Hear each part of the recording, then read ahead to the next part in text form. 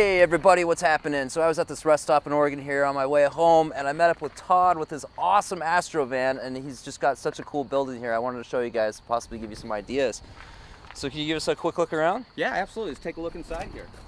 I put the bed all the way into the back going across, and actually extended out to a wider mattress in order to be able to sleep a little more diagonally. I got the kitchen set up over there on the far side, and then a little dresser set up here on the right, and then the pass-through doors go up into the front.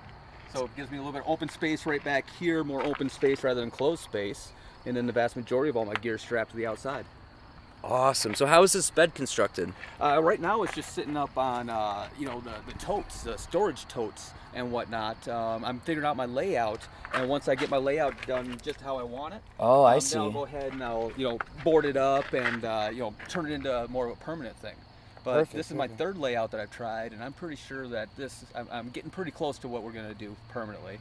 Very and cool. So yeah, my next stop's going to be down in Salt Lake City, and I'll probably pull into my garage and build it out.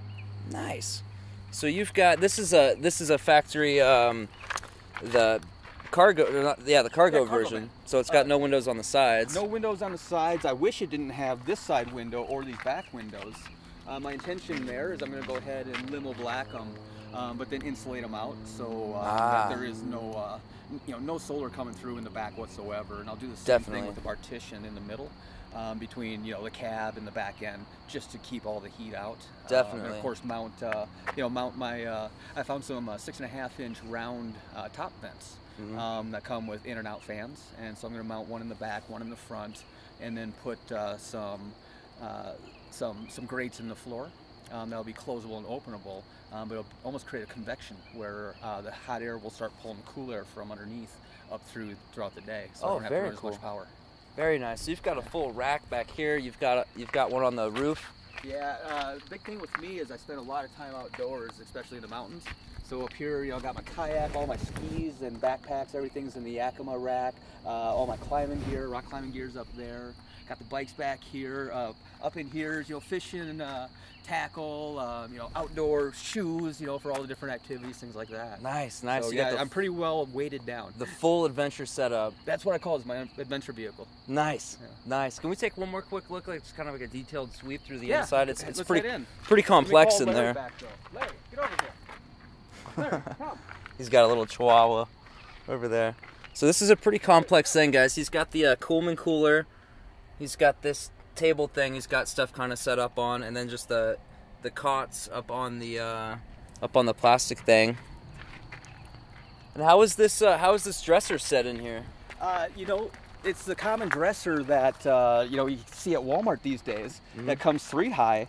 All I did is I stacked 2 more on top of the 3, and then I just have it bungeed up into that to hold it in place. Oh, just you know, bungee cords. Yeah, wonderful thing is I had it flipped around this other way so that it was going here, creating another partition off the bed, and the drawers facing that way. Problem is when we try and stop real fast, all the drawers would fly. Oh, wow. And so I found that going this way, of course, we don't take off fast enough to make them fly, and when we stop, it just puts them back in. Nice. And so I think that's where I'll keep that, but I'll go ahead and, you know, if I permanently keep it here, I'll get rid of this unit in order to build it more back along this line, and just build in new drawers.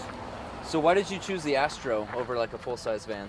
Oh, I tell you, I was looking at not only full-size vans, but, you know, people are doing cool stuff with Sprinters.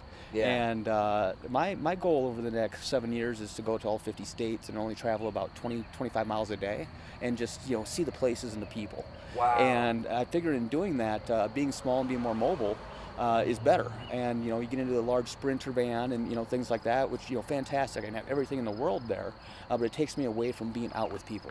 Yeah. And so going smaller and smaller, I looked at, you know, a full-size van, but then even there, you know, it's looking at, oh, you get longer, you get more space, but not that much more headroom. And I really started looking at, you know, what do I really need? And I need a place to lay down, I need a place to sit, I need a place to jump on my computer, and that's about it. And so let's go all the way down to that. And then, of course, you know, I'll get better gas mileage, which means I can get to more places. That's a very cool perspective. Yeah. I dig it. Yeah, but we'll see. I mean, it's been a short-term thing so far. You know, we'll see, because I still got to get rid of some more stuff. I'm awfully heavy. That's been a tough thing, is letting go of possessions. Stuff. That's been the tough part. I've been in it a year, and I'm still trying to get rid of stuff, and it's really hard. There's some stuff I haven't even used the whole time I've been on the road, but it's like, I really don't want to get rid of this, but I don't need the space, nor do I have it in the Astro. Yeah, well, you know, the tubs that are underneath the bed right now, down there's 6 suits, you know, 5 pairs of dress shoes. You know, these things where, what if I need them, because I come from a business world, what if I need them, and yet here I'm going on this adventurous journey. And so, yeah, tough to let go of certain items for sure. Yeah, definitely. So how long have you been in the van? Just 6 days. 6 days? Yeah. Okay, so what's your experience been so far? It's freaking awesome. Yeah? The waking up somewhere different has been the coolest part, Nice. without a doubt. But even like tonight, you know, driving down, and all of a sudden there's a rest stop. It's like, you know, it's starting to, you know, sun's going down. Let's pull over here and spend the night. You know, Nice. that's so cool. Just not having a plan. Absolutely. Well, somewhat of a plan, you know, an overall where I'm going, but nothing day to day. Let the details work themselves out. Absolutely. Totally. Well, thank you so much. You bet. Thanks for stopping. Hey guys, I hope you found this video inspiring and helpful, and if you did, make sure you subscribe and check out my mobile dwelling tour playlist and my van dwelling playlist for more van tours and information about thriving in a van. So thanks for watching. Love yourself. Woo!